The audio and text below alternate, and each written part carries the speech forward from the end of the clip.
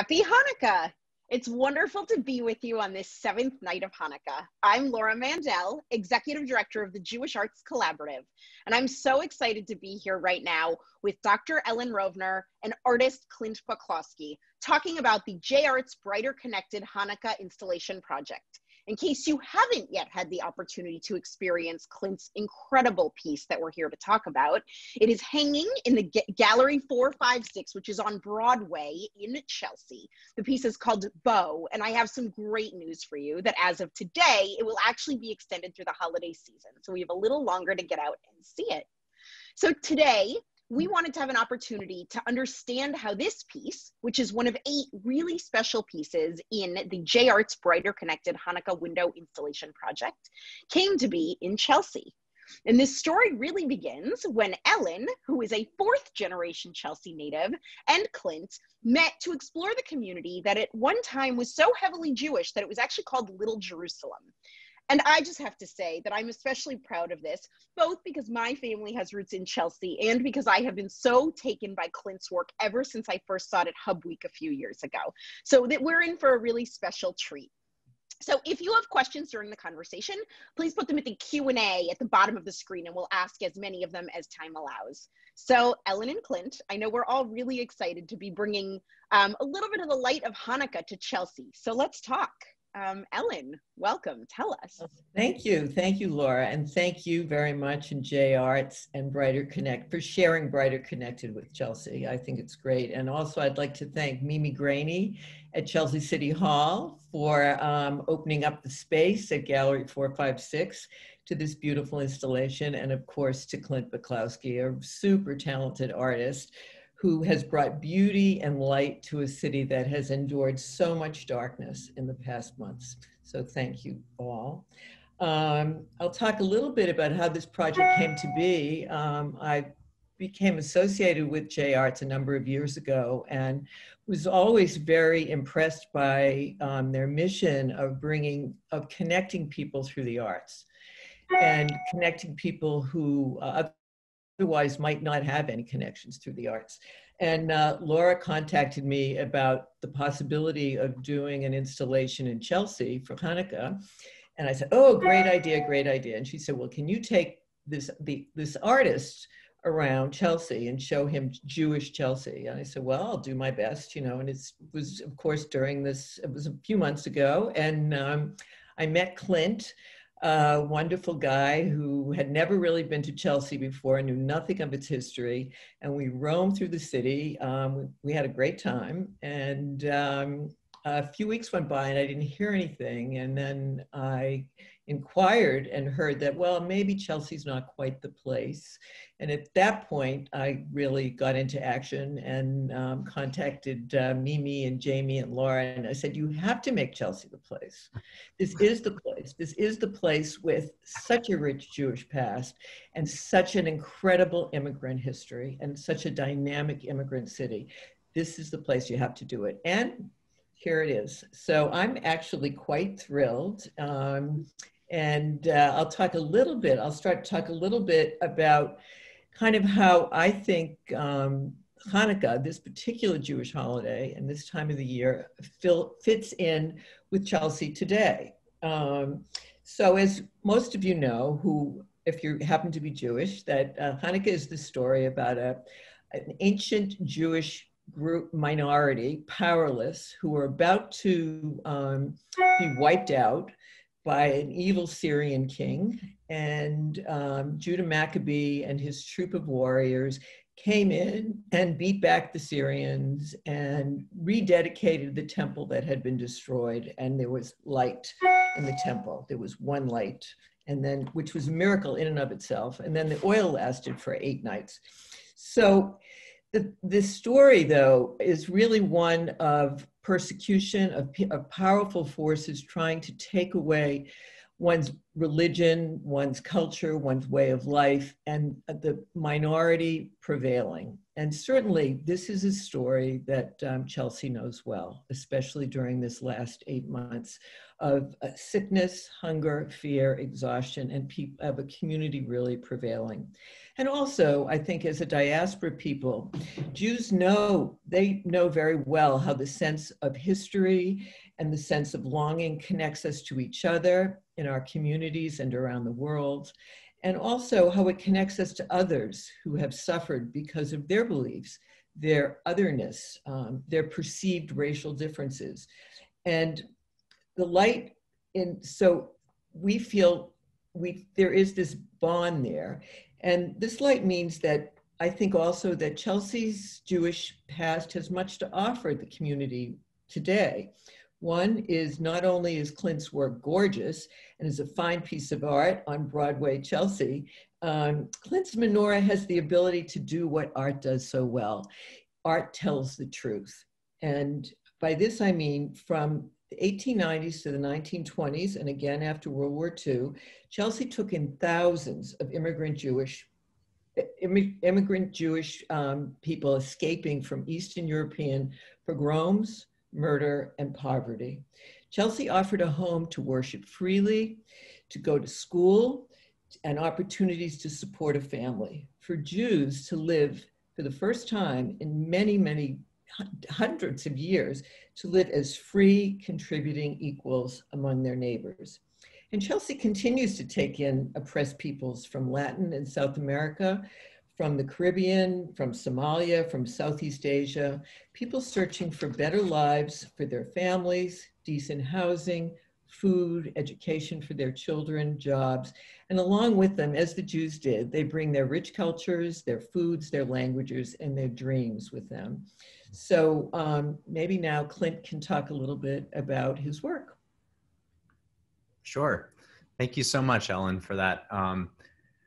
Yeah, it was really it was an incredibly insightful tour that you led through Chelsea, and that's sort of where this whole thing began. Is when I was asked, I was suggested to apply for this call. My friend Allison Judd suggested that I apply, who is a Mass Art alum and knew that I'm a light-based artist.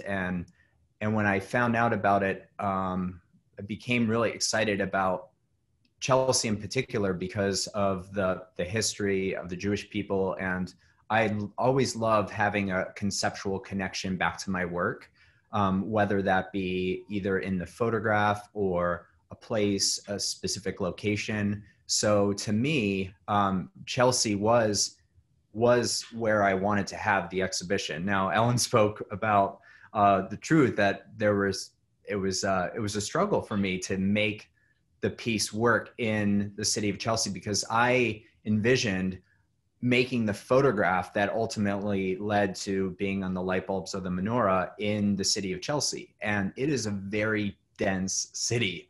And I was going around, and I've taken many drive-throughs as well as the walking tour with Ellen. And I kept looking for like a landscape, something that would be not too difficult, I guess, of an image to figure out what was being projected on the bulbs, but also something really simplistic. And it's just a great dense city. So, and that's when I turned to my resource of hundreds of images that I've shot in years past. And I found this great image that I took in California of a eucalyptus forest.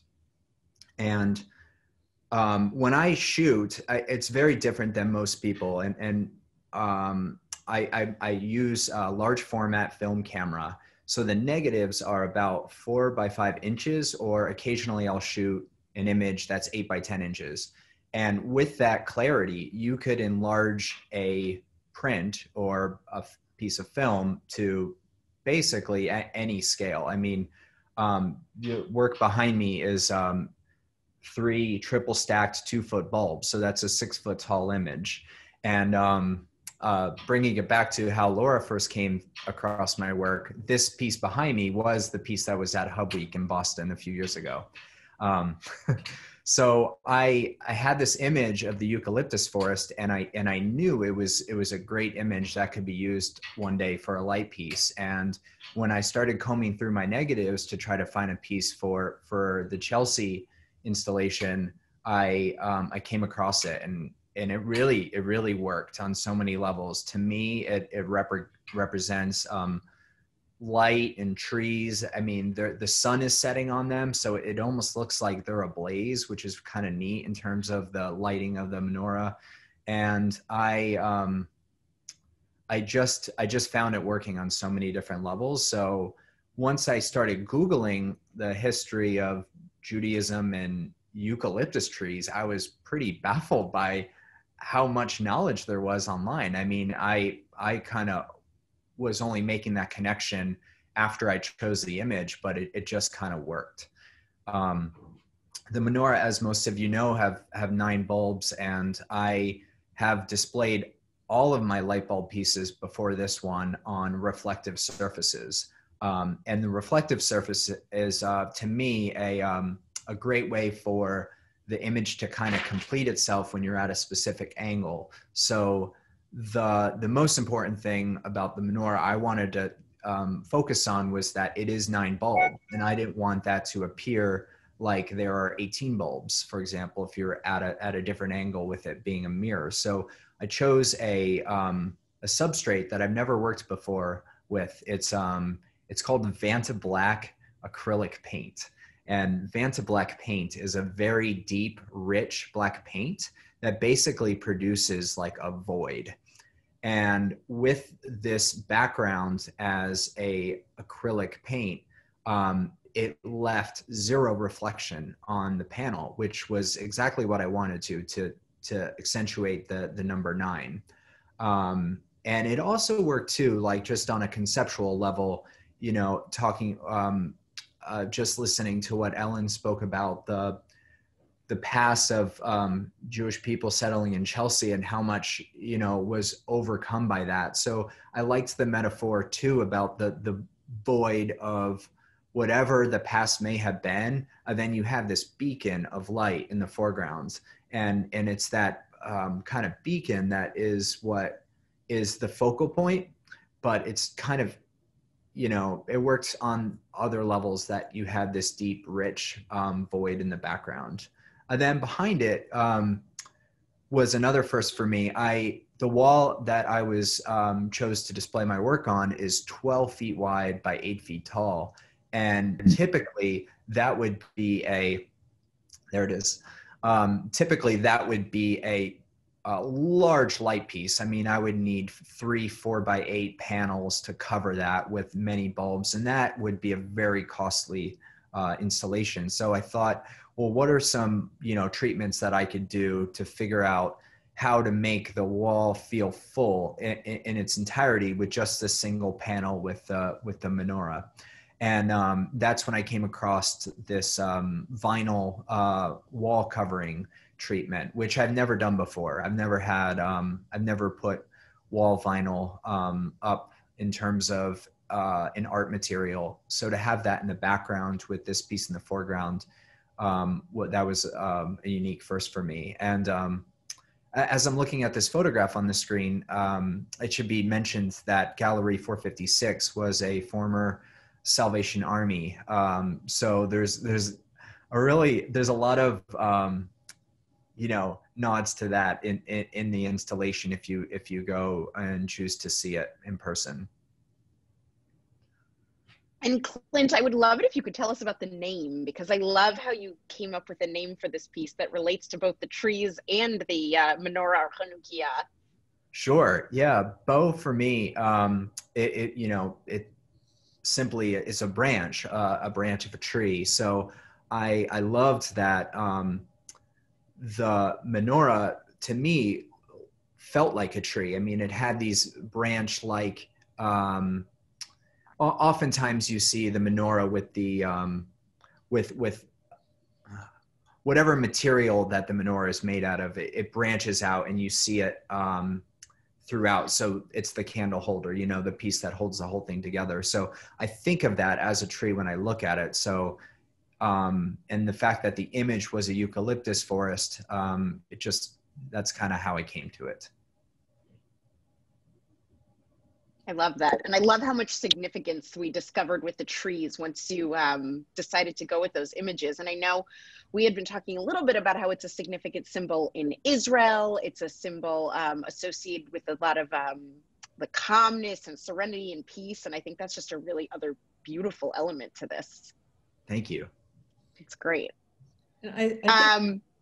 I think another part of the tree that really strikes me is that trees lay down very deep roots, and they put out beautiful branches. And Chelsea certainly has very, very deep immigrant roots, and its history is that of it being a gateway city. And I think the tree somehow represents that. And the roots, the branches that provide shelter for all of us and also let in some light. And the branches certainly, I know among Jewish immigrants to Chelsea whose descendants have like branched out into the world and who have contributed much and have thrived really because of those roots in Chelsea. And also the tree means resilience, and that's a big part of the Hanukkah celebration. Trees, you know, take a long time to grow. They're not something that necessarily grow overnight, and they have much endurance. They have many, many special features that allow them to grow very, very old. And I kind of see, I see a match there with the Jewish story in Chelsea and the newer immigrant stories in Chelsea. I also see the part about the light, letting in the light. They beautify this, wherever they are, they beautify, they make it a special place that's good for the earth. And I think of the famous Jewish theologian, Abraham Joshua Heschel, who talked about his concept of radical amazement. And that, I'm really struck by that. I'm really struck by that concept when I'm as part of this installation.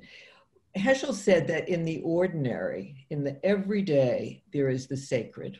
That when we open ourselves up to the awesomeness, really awesomeness of everything that we encounter in daily life, small things, there are miracles. And in dark times, especially, like we've all experienced, and especially in Chelsea, the past 8 months, the light gives us hope. Life, radical amazement is living in and making the light, even in unspeakable times of darkness, of disease and fear.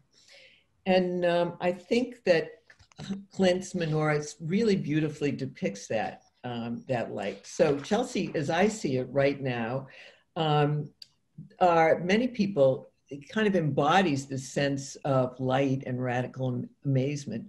The many residents of Chelsea who are frontline workers, who have lost their jobs, who every day work to survive and keep their families together during this really horrific time. Chelsea's leaders and activists and volunteers and residents who have worked really tirelessly for the last 8 months to find the light during our nation's darkest time, pressuring local and state leaders, making phone calls, raising funds for food and diaper donations, coming up with rental assistance, pop-up food pantries that provide not only critical staples, but also they provide daily necessities like shampoo and baby formula. To those, and for those who can't wait in line for hours, volunteers delivering food, diapers, helping people with evictions, working with young people to keep them engaged in school. This is radical amazement. This is the spirit of a community. This is what the prophet Zechariah said when we think about Hanukkah and when I think about Chelsea too, that not by might nor by power, but by my spirit, says the Lord. So the struggle goes on in Chelsea. And please, I urge you, please give to whatever it takes at La Collaborativa, to Chelsea Community Connections, who provide diapers, equipment, clothing, and whatever is needed to take care of babies and young families. Give whatever you can. For it is in these acts of standing up for justice, acts of loving kindness and compassion, that, like the ancient Jews, the minorities that stood up for its belief and overcame powerful forces, and like our Chelsea Jewish immigrants, whose ancestors grew deep roots in the city that enabled countless numbers of their descendants, like me, like us, to thrive, to live out our values of Tikkun Olam, to heal the world, and to keep creating our incredibly rich culture and legacy. So, and give whatever you can so that we live our spirituality. We live out our message of Hanukkah light, miracles, and resilience, so that we all get to live in a state of radical amazement. So, thank you. And Ellen, there could not have been a more beautiful and eloquent description of exactly what we were hoping to accomplish with this project, and really share the light of Hanukkah and what that really means very broadly with our entire greater Boston community. And so I think it's so special that we've been able to have this impact in Chelsea. And something that I found so touching was when there was a group of local middle school students who heard about this piece, and they were so inspired, you should all know, by the piece and the concept that they actually reflected on the themes of light and trees themselves. And Clint was able to feature some of their quotes and thoughts in the window, along with quotes of others. So I would love to share with everyone, both of you, Clint and Ellen, tell us about one or many of your favorite either quotes or themes that came up in that. Well, I have, oh. I'll go. I can't hold it back. I have to say the very first quote that I saw some wonderful quotes from children about letting the light in, and light makes them happy and light gives them hope. And they were great. But the very first quote that's on there is, everything has a crack in it, and that's how the light gets in, from Leonard Cohen. And that's my favorite. To me, that says it all. It says it all.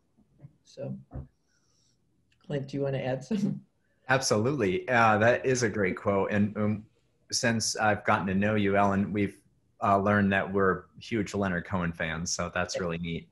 The very last quote, so the first panel has quotes from the Jewish faith Chelsea leaders, and the second part is all of the children that Laura just spoke of. I have my favorite was, trees inspire me by knowing how much energy and life a tree holds. And that's from an 11-year-old named Michaela.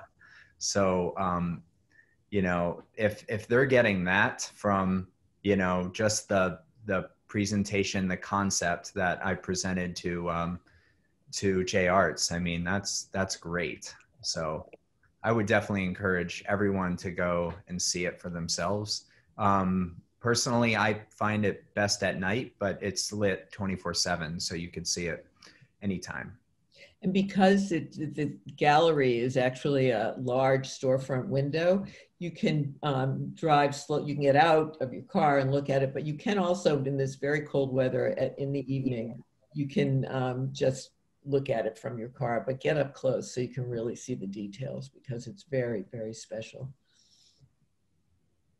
Yeah, it really is.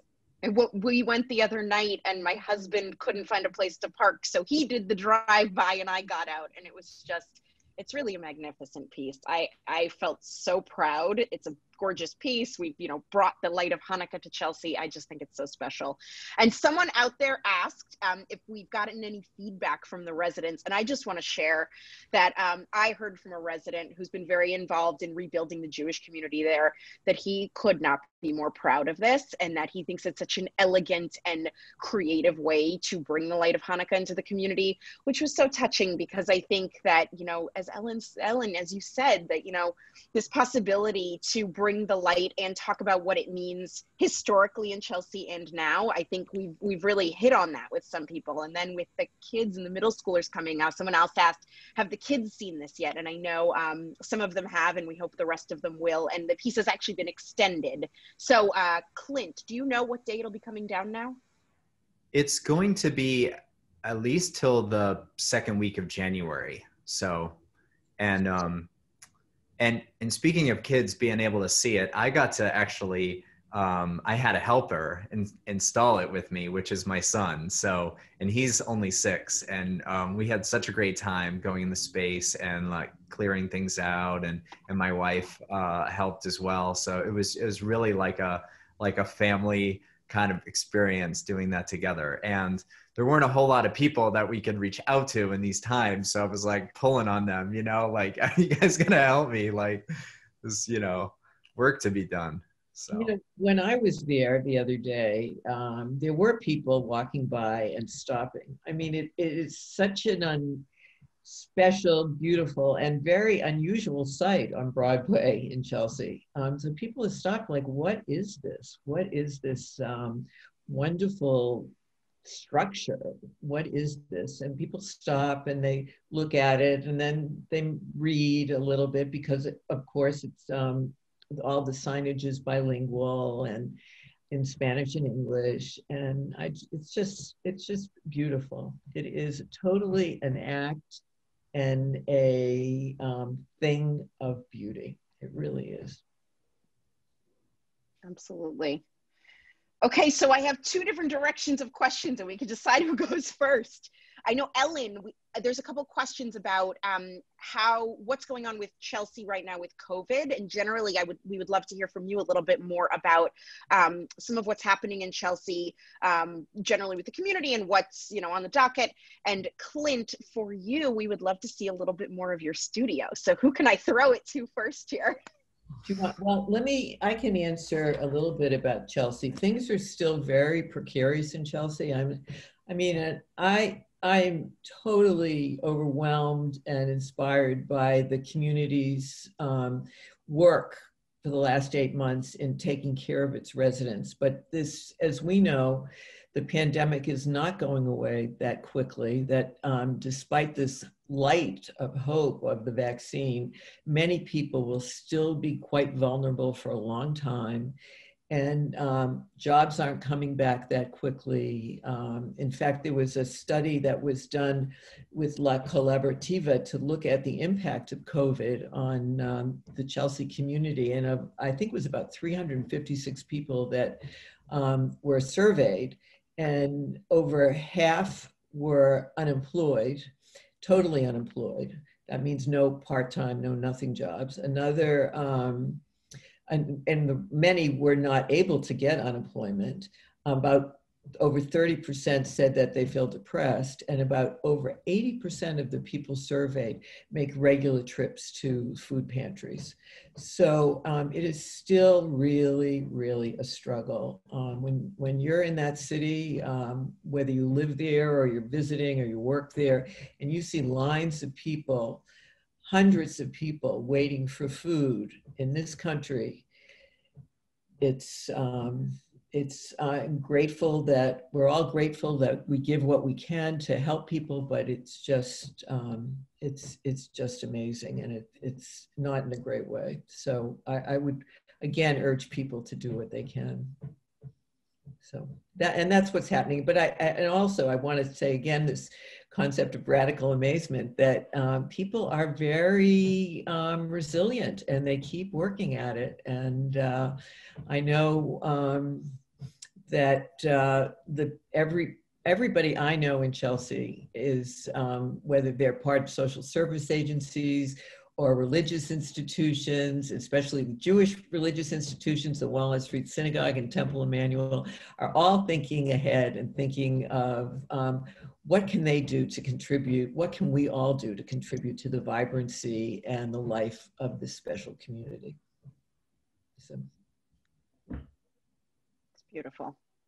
And I will say, from where I stand, it was really a pleasure to be able to not just come see this piece, but to actually order takeout from one of the local restaurants, both because the food is incredible, but also it's a nice way to support the community. And I would recommend that if anybody goes over to make a trip, order some takeout also. So Clint, you're in your studio, and I think your work is just incredible. Can you tell us a little bit more about how you do what you do? And specifically, what I would love to know is, how do you go from photograph to light bulb? That's definitely good. I'm in process right now of a piece that I'm installing for Dana-Farber. So that's That's really kind of cool. If you want to see more of my studio, we'll start with the Amazing Prince album. So I could, if it's all right, I could just show you a little. That'd be great. So, well, this is some prints. After I print them on backlight film, they get cut down and they start as these little strips. They are about 5 inches wide. And then I have, this is my Zoom setups here. It's kind of funny. These are the clear tubes that I cut down in the studio. Then I blow them out with compressed air to get all the dust out and everything.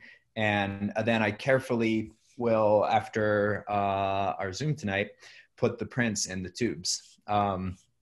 So let's see. Then this is the panel that they're gonna go on here. Awesome. So it's a... is that more of the Vanta Black? No, well, I actually have another piece over here that uses the same material I could show you. So it is it's a beautiful piece of plexiglass. It's called a non-glare. So it doesn't give you a true reflection. It gives you like a blurred effect. So if you stand like right in front of it, I mean, you barely even see the camera. So it produces like a beautiful, like out of focus effect from the image. So it's nice when somebody doesn't want to necessarily see the reflection. It's going in their quiet room, which I just love. They're designing the entire room around this artwork. So, and that's happening on Friday, with or without a nor'easter coming tomorrow. So here's another one. This is called Dune Shack. Oh, great. And gorgeous. Where's that photograph taken? That actually, both of this one here and that one back there are in Provincetown.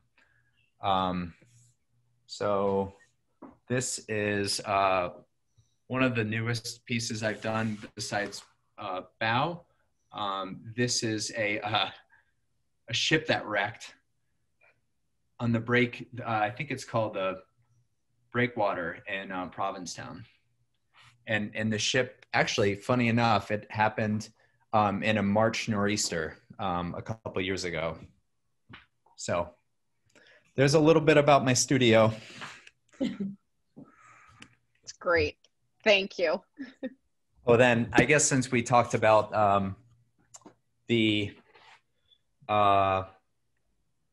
this piece is titled Zephyr, and it first was unveiled at the Hub Week.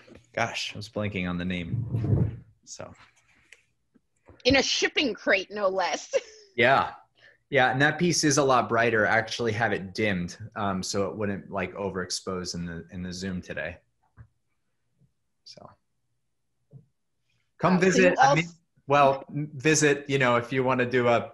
It's hard to do visits right now, but I'm right in Boston on Wareham Street. It's a fantastic studio arts building, and there's a lot of other artists in here too. So it's a great place to be. All right, we'll take you up on a tour one day when we're allowed in. That sounds great. Awesome. And Ellen, I don't know, you would mention to me the other day that in terms of what's happening in Chelsea right now, there's a new city councilor who is connected by family. Do you want to tell us a little bit about that? Yes, there's a new city councilor in Chelsea. She was elected at the last municipal election, almost about a year ago. Her name is Naomi Zabit. She's Jewish, and she worked very hard. She works very hard. She and her sister Deborah Zabit, who is in film, they're incredible activists in the city, and they make beautiful things happen. One being they were responsible for having planters all spring and summer throughout the downtown to really beautify the downtown. And now They have, in addition to the usual Christmas decorations that go up, they have beautiful menorahs strung up on on Broadway. So when you drive to downtown Chelsea, although the languages are Spanish, it's not Yiddish anymore, but you still see that the influence is very much there. So, and we have to thank Naomi for making that happen. And the Chelsea City Council and the city manager, Tom Ambrosino. Well, and I have to say, it's been so touching to have everybody in Chelsea rally around this project. It's really a great feeling. And I know, Ellen, you would describe Chelsea as really being about family, and you feel it. Right. You really do. I mean, it's an incredible city. I think it has a history that is like that. Not that there aren't factions and some people don't get along and whatever. It's just like any place, but it's only 1.8 square miles. It's very small, and as Clint alluded to, it's very densely populated, and people are kind of on top of each other, and everybody knows everybody. But it's a special place, and there are a lot of people there now, I think young people, who really are working hard to make it a city that's not just a gateway, but a city where people stay for many, many generations. And I think it's incredibly exciting and vibrant and a wonderful place, really. It's great. I would second that. As Ellen said, I hadn't been before the tour that she gave, and you know, there's a lot of one ways I wasn't expecting, and like it's a little convoluted to get to like a destination at times, but when we were on foot, I mean, it's really a navigable city, and there was so much to the tour, and you know, we saw like the first school that Jewish people like studied in, and it was just in a home, and there were people in that house. I had no idea. I believe that it was a former school. I mean, maybe they did, I guess, but it was really fun walking around. It was just 3 of us, right? Or 4. Right. And many people thought we were like scouting for a movie. Like it was really cool because we kept like pointing and like talking about things and like looking and taking photos and taking notes. So a lot of people thought we were location scouting for a movie. So any film producers out there, Chelsea would be a great city to do a film about. It's had a lot of films. A lot of people have come to Chelsea. I think a lot of people think of Chelsea as a a gritty urban place, which it is, and it's so much more than that.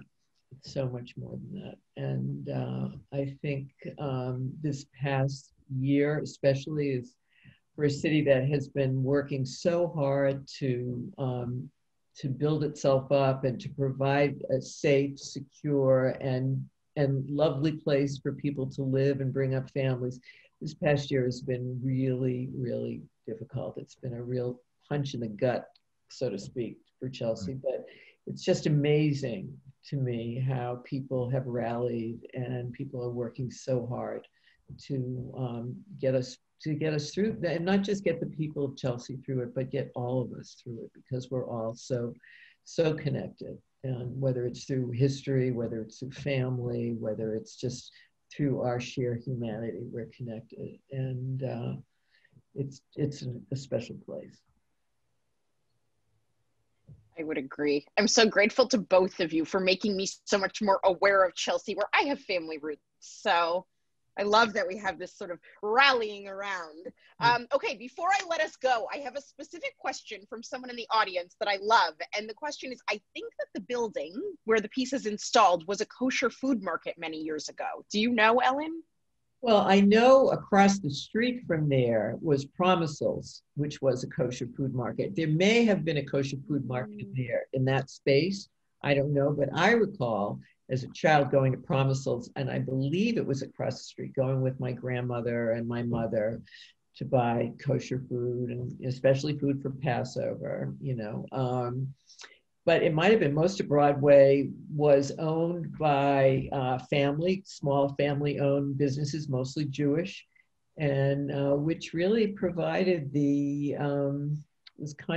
provided the the foundation for generations and generations of people everywhere now. I mean, it's not unusual. Chelsea is one of those places, and I think this is true for, I know it's true for mostly Latinx who live there now, but it's one of those places that wherever you go, you run into somebody from Chelsea and somebody who was from Chelsea or is from Chelsea, or at one time their grandparents were from Chelsea. Something, it's just one of those places, and it's pretty magical. And I will make a pitch that for when we can be back in person, I will enlist you, Ellen, to do another walking tour. She's done, I think, 4 wonderful sold out walking tours for us of Chelsea. She does these regularly. We asked to put a food spin on it because we just love the idea of thinking about things through food. So we'll have to book another one for when we are allowed to do so. I'll do it. We'll be back there again. I know we will. Yeah, we will. Definitely. So. And Clint, were you going to say something? I was going to say it's the home of the pizza bagel. That's right. Thank you. Bakery. Kate's Bakery? Kate's. Chelsea, it's Kate's. Kate's Bakery. Richard Kate's, who is, his father started the bakery in 1938, is still there, still pushing out those bagels, and they're great. They're delicious. We got to go inside and taste samples, and right. it was really interesting because I actually grew up going to an old-fashioned bakery in Pennsylvania. So that my parents' family, my mom's family owned, still owns and operates. So it was neat. Right. So it's actually one I mentioned earlier, Deborah and Naomi Zabit, their father, Richard Zabit, who lives in Chelsea and is active at the Walnut Street Synagogue, grew up in Chelsea, moved to Maine for a while, where he owned probably the only kosher bagel bakery in Maine. And then in recent years has moved back to Chelsea, and still every week turns out beautiful challahs for his family and all kinds of good things. But there is, again, those roots run really deep. And Clint, you captured that so beautifully. So thank you, Ellen. Thank you. Yeah, you really did, Clint. And I will make another shameless plug that Ellen is talking about Richard and the Walnut Street Synagogue, and we are working on another project with them for the spring, because if you have not seen their space, they have this incredibly gorgeous ceiling and hand-carved wooden ark that everyone needs to see. And so we're hoping to work with them to highlight that, because I just think when you're thinking about the Jewish roots and the artistic roots of Chelsea, there's so much there. So we're hoping to do more and more to feature that for all of you. And my other plug would be simply follow Clint on Instagram, because as you can hear from him, his work is going everywhere and it is just incredible. Between your photography and your light, Clint, I love it. So I hope you'll all follow him on Instagram. And I just want to say thank you so much to both of you for making this project happen, for being here today and telling us about it.